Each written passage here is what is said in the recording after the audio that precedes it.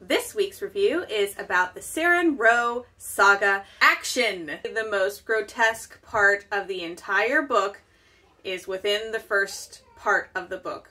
If you get to this part and you're squeamish in the stomach, just flip a few pages and the rest of it is fine. Adventure! There is not much adventure in the Healer's Rune, but the next book, The Guardian Prince, has a lot more of it. Romance! The slowest of the slow burns ever.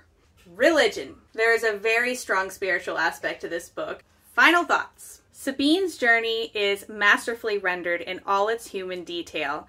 She is a symbol of things that all of us struggle with, and the intensity of her world brings out the best in her as she walks with God. I would rate this book an A for showing some ankle.